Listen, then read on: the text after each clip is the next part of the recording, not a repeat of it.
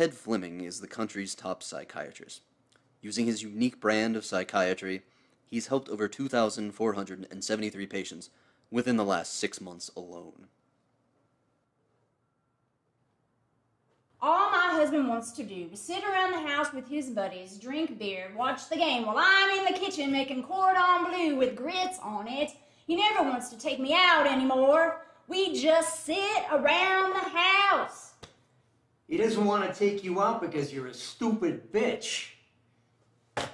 Now pay the receptionist and get the hell out of my office. Ted is amazing. He sees me for who I really am. She's still a dumb bitch. And then my dog left me. I couldn't believe it. I just woke up one morning and Reginald was gone. That's my dog's name, Reginald. Do I have a drinking problem? The hell with you. Of course I don't have a drinking problem. Do you have one?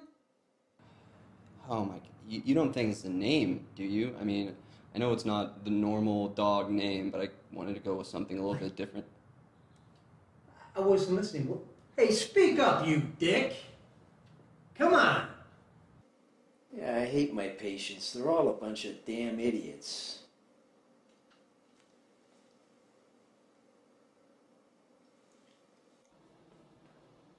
Is that asshole still here? Some clients have recently complained about your exuberant charges for your services. What do you have to say about that? Well, let me tell you something. I do charge an exorbitant amount of money because you get what you pay for. That's the problem. You understand what I'm saying? Dr. Fleming, he helped me understand that I need to live for the moment every single day. And I'm doing that, you know. I'm taking better care of myself. I started training for Ninja Warrior. That's right, Ninja Warrior. I've even built my own training course.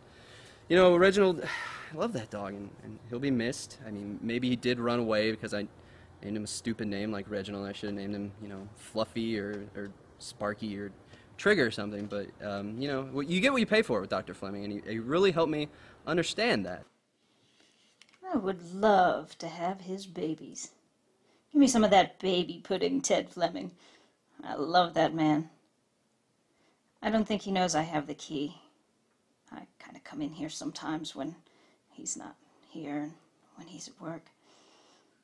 I'd appreciate it if you wouldn't tell him, because I kind of like to just make myself at home, put a woman's touch in the...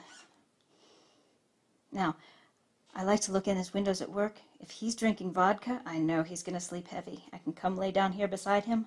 Doesn't know I'm here.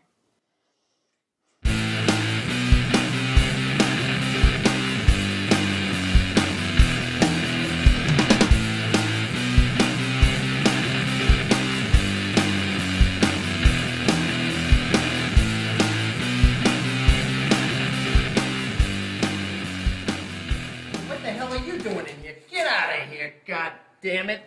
Get out!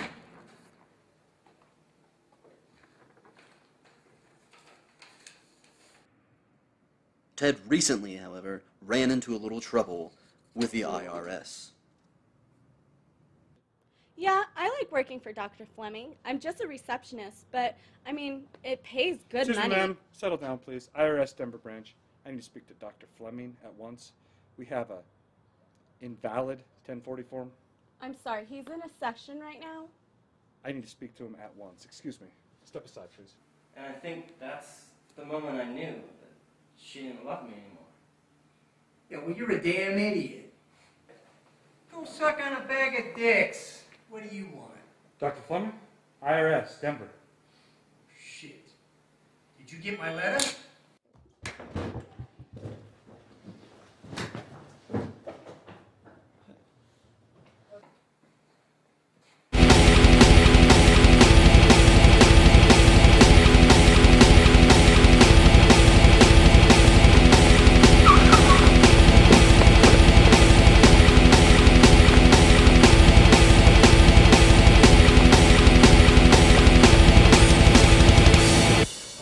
Under arrest for defecation of tax papers. For what? Who do you think you are, sir? I'll tell you who I am. I'm Dr. Ted Fleming. That's who I am. Who the hell are you? Denver branch. I'm just doing my job, sir. Oh, come on. Look at you with that stupid suit running around like this. Huh? What's the matter with you? Are you nuts? Get a real job. Get a life, buddy. You stupid idiot. Dr. Fleming was right. I am a stupid idiot. What am I doing with my life? I'm gonna get a new job. I'm gonna start a baby zoo, get some baby pandas, some baby belugas. You know what? I went and got my business degree. I didn't want a business degree. I wanted veterinarianism.